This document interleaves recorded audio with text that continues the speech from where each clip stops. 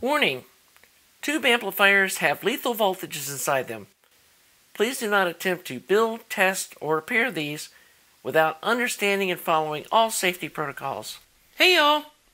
Well, the new potentiometer came in, so we're ready to get that installed, do some testing, some stress testing, make sure that this new potentiometer is up to the task. I'm pretty sure it is.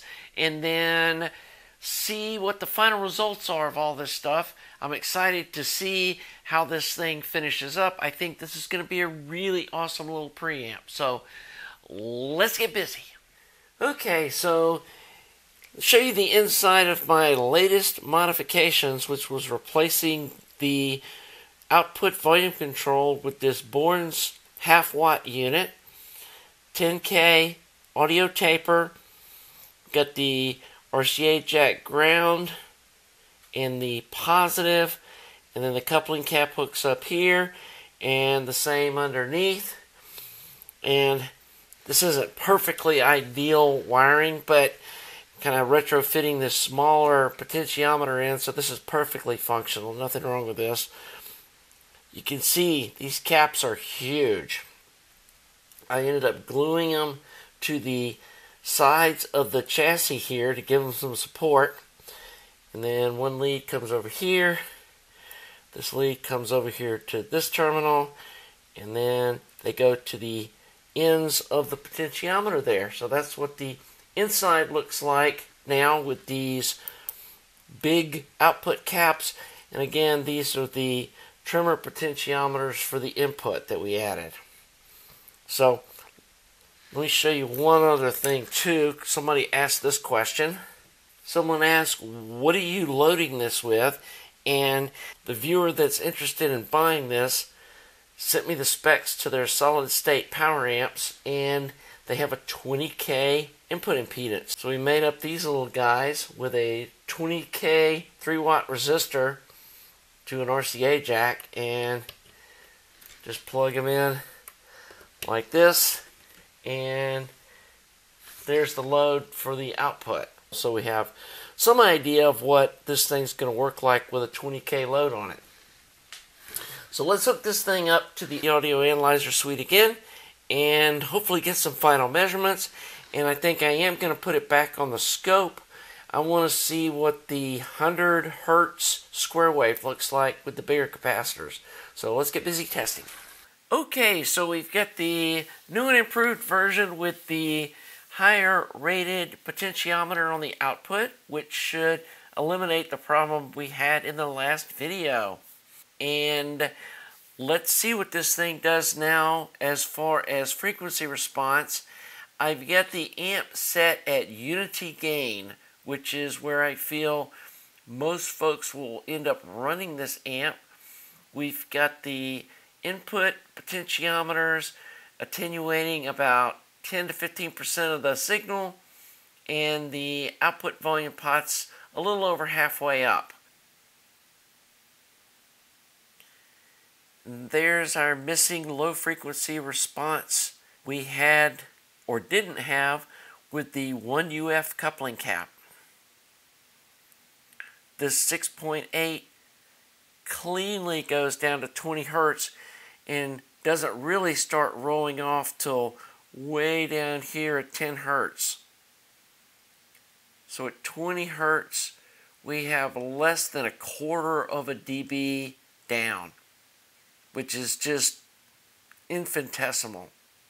And as you can see, we've got 0.1 dB up at 10K.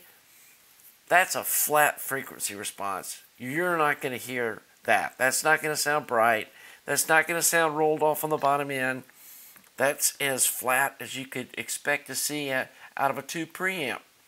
And I'm super happy with the way this response curve looks now.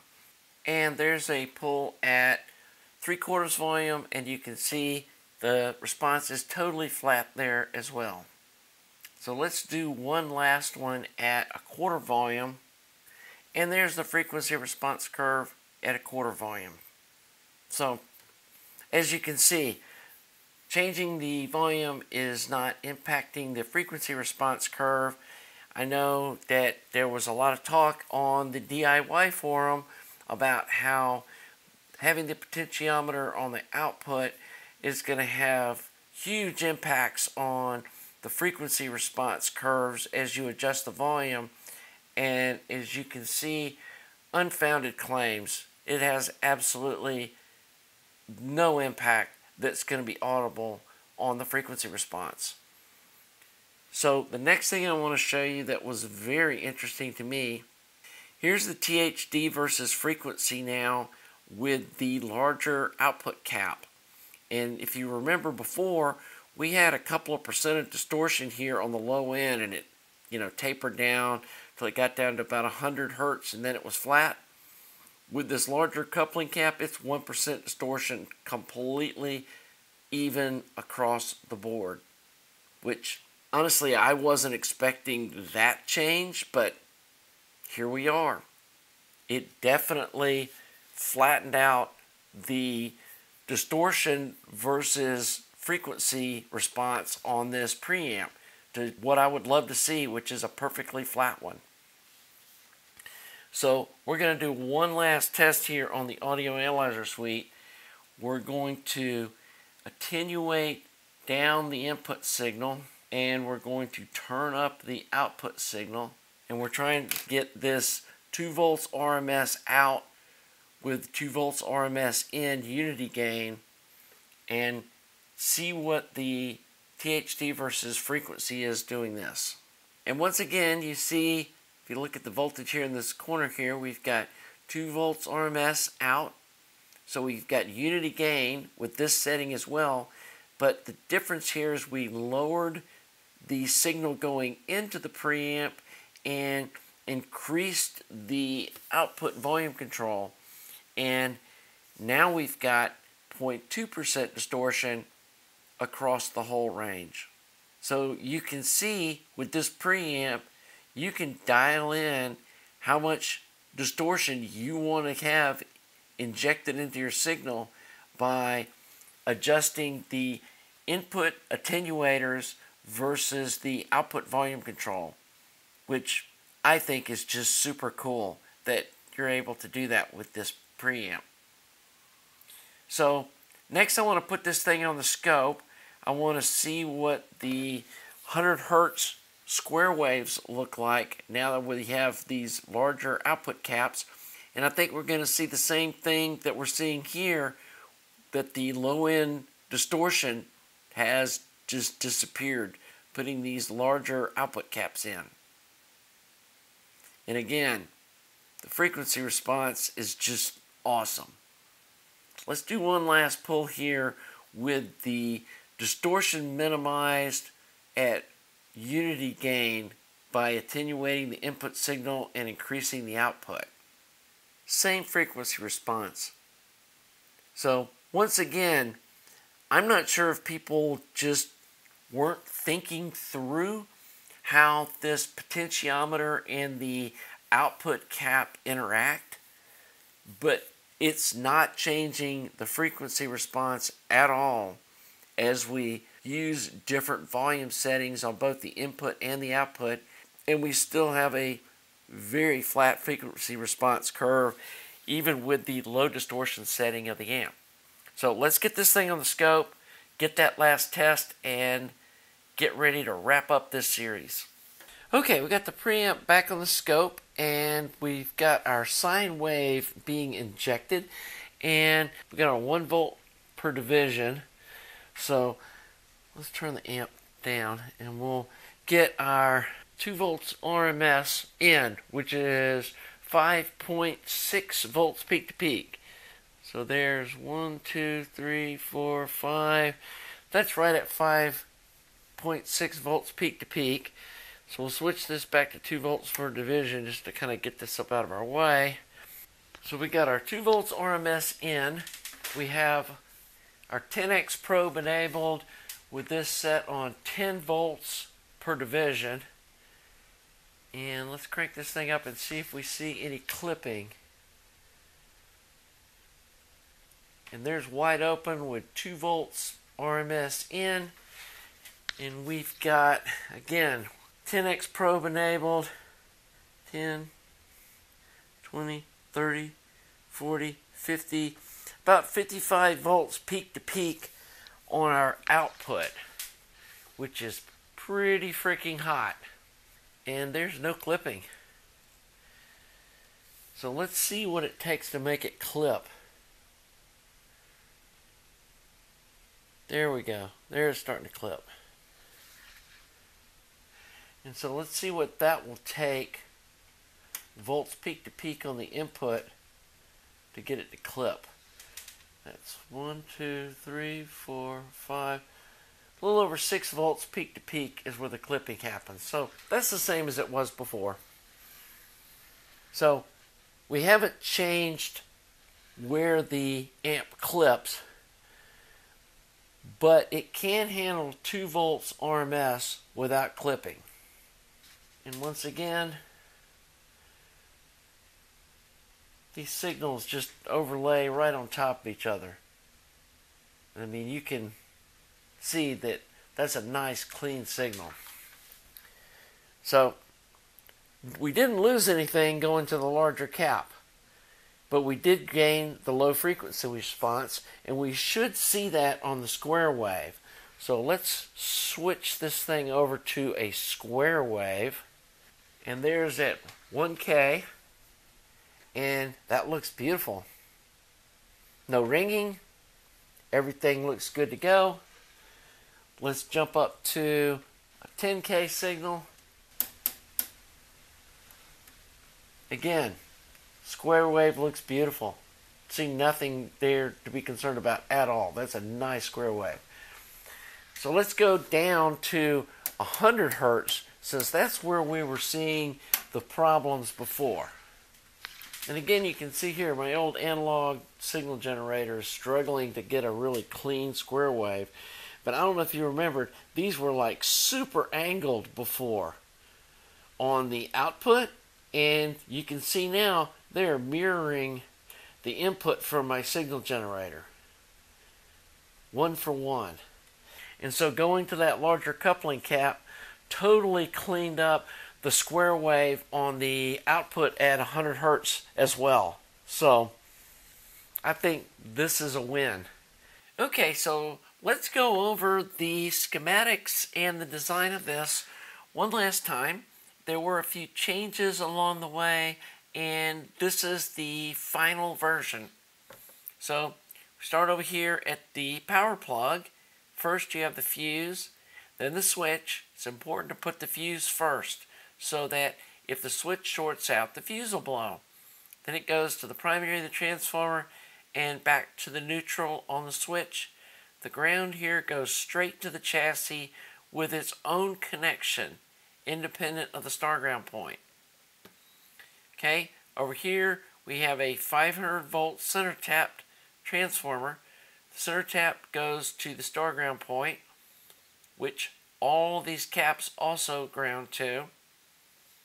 We have the rectifier 2, which is a 6.3 volt, which is powered up by the 6.3 volt winding, just like the 12 AU7s are. So then we have a 33 UF 450 volt cap. We have the choke. We have this R1 resistor. And then we have two 47 UF capacitors. And this is our 470K bleeder resistor. So the transformer I used in the video is no longer being manufactured by Hammond. And so this is the one that I'm recommending you use. It's a Hammond 269 that's in 115 and 125 volt. And if you need the 230, 240, 220 volt, for Europe or other parts of the world, you want to get this 369JX.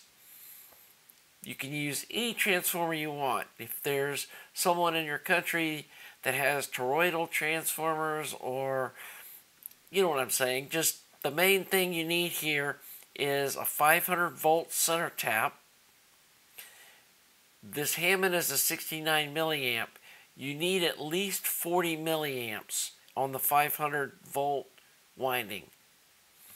So then you have the 6.3 volt winding. This Hammond's at 2.5 amp. You can add up the values of the heaters on this, but I believe you're going to need at least about 2 amps on the 6.3 volt. The choke we used was a 154M Hammond. It's a 2 Henry at 100 milliamps. Again, you really only need about 40 milliamps or so of current through the choke. This one's got a DC resistance of 175 ohms.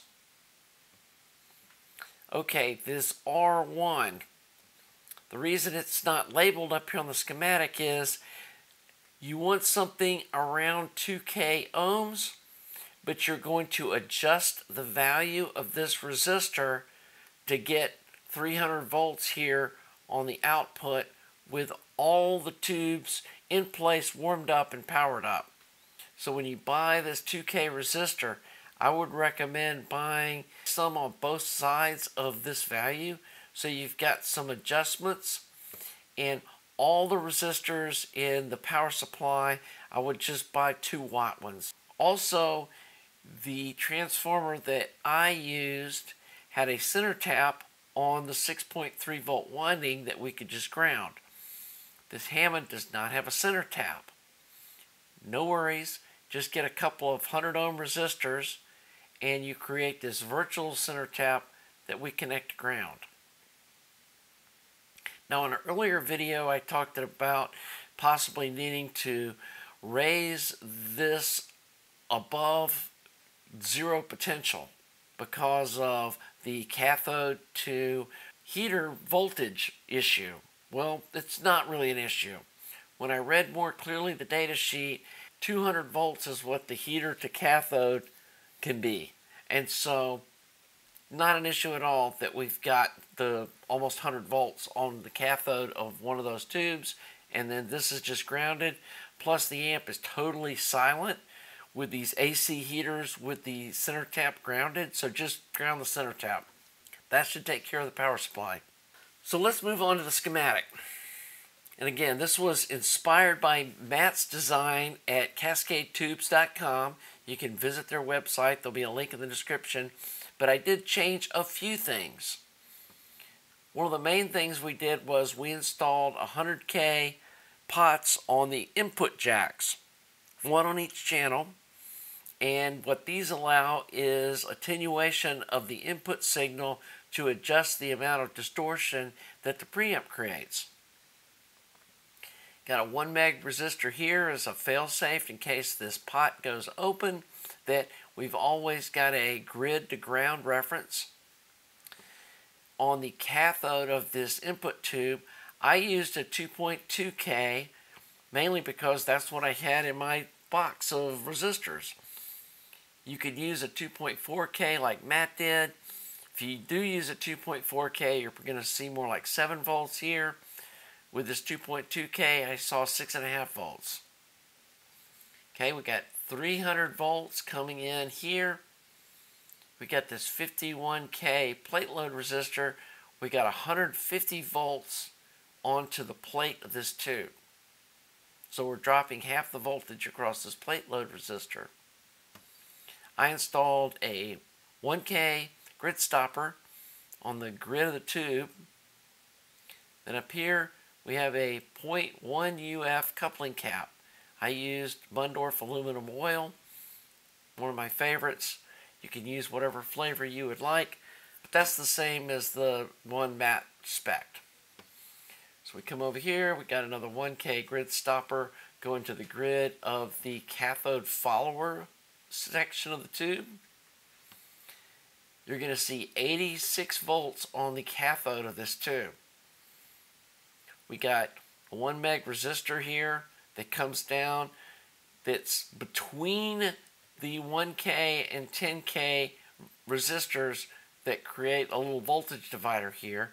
And this is creating the negative bias for the grid of this cathode follower. So then straight off the cathode, we have this output coupling cap. And this was another thing that I changed. Matt had spec'd a 1.0 UF cap. And if you're not looking for super low frequencies, I'm sure that will work fine. Especially if you got speakers that only go down to 40 hertz or so, a 1 UF will work. But if you're planning on hooking up a sub, or you're wanting, to get some really low frequency response out of this thing, use this 6.8 UF. If you got somewhere in between, you could try a 4.7 or a 2.2. So we've gone over that in the video, but this was the other change that I made, was I put this larger output coupling cap. We added this 1 meg resistor across the output so that in case something goes wonky here with this pot, you're never going to end up with voltage on the output. The last thing is this 10K pot that's on the output. I've discovered that you need something at least 50 milliwatt rated. You're seeing about 40 milliwatts across this pot, and I ended up putting in a half-watt potentiometer just to be on the safe side. 250 or a quarter watts probably fine, but be careful with some of these pots that are made for the input signal, like I believe those blue velvet pots are only good for about 50 milliwatts, which is really close to what this thing could put out in a max output situation. Now in real life use, you're probably not going to see those types of wattages going across this resistor, but as I was stress testing mine on the scope, blasting the 2 RMS in with everything wide open, it was clearly more than this pot could handle, and it smoked it. Don't know what the rating was, but I'm going to assume it was probably about a 20 milliwatt, and it got annihilated. So just be aware of that this needs to be probably at least a quarter watt to be safe. And there's the output jack. The other thing to note, that the input and output jacks do need to be isolated from the chassis, and this is all brought back to the same star ground point that is used in the power supply.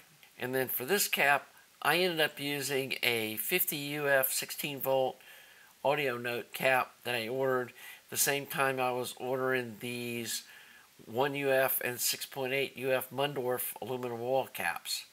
And those audio note caps are really nice, and they're less than $5 a piece. I think they're actually less than $3 a piece. So while you're ordering these nice coupling caps, go ahead and order you a nice cathode cap for this amplification tube, because it's important given that this is in the signal path. So I think that kind of covers all this. Let's wrap up this series. Well, as you can see, this little preamp does everything that I expected it to and set out to do, and then some. I know I've learned a lot about preamps, distortion, how to make things sound the way you want them to, and there is a way to get there from here. Previously, I wasn't a really big fan of preamps. I was like, why are people using these things? And I still feel that way for the vast majority of the preamps that are out there on the market. To me, this one's different. This one is more of a harmonic distortion manipulation device than an actual preamp, although it can be used to drive power amps that don't have any volume controls on them. And I'm impressed enough with this where, while this one that's sitting here in front of me has been spoken for by a viewer who asked me to build something like this for them months ago, and I'm happy to get this thing in their hands, I'm going to build one for myself, probably in a little different format, maybe in a little narrower chassis, the same length, and compact things a little bit. And I'm not sure if I'm going to use wood. I might just use your basic Hammond metal chassis like most of my stuff's built in.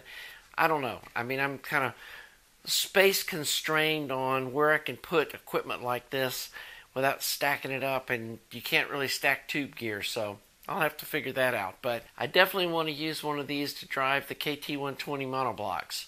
I think this is ideal for it. I feel like in the past, the KT120s and the KT88s especially, but probably the KT120s too, they sound a little crisp, if that makes sense.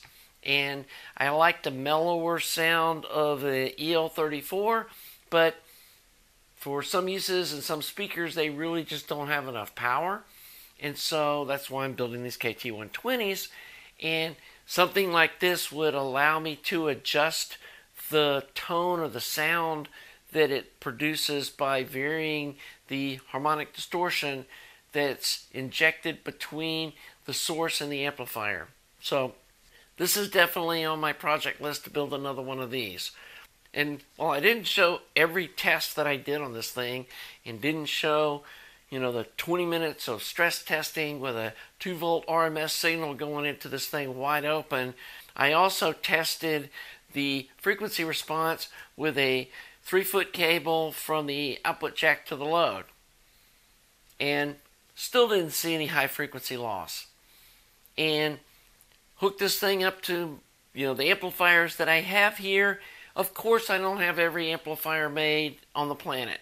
And no, I don't have any amplifiers that have a 5K input impedance or a 2K input impedance. And I don't think there's but a handful of those ever made on the planet. So, there's possible some extreme case scenarios where this preamp won't work the way it's designed. And just a heads up warning, I'm not claiming that this thing will work with 30-foot cables across the room to your amplifier. That's likely to be an issue too. But in normal use with this near the amplifier and, with 2-foot cables and a reasonable input impedance amplifier, this thing's gonna rock and roll. I really hope you enjoyed this series. This is one of the cooler things and one of the more educational projects that I've done since I've been doing this channel. And if you do like this content, please subscribe to the channel and like the video. I also want to thank my Patreon supporters. You guys are what make a lot of this possible, as well as you folks that toss me a donation every once in a while. I super appreciate that, and that's what really inspires me to keep going. So, anyway, until the next project, have a nice day.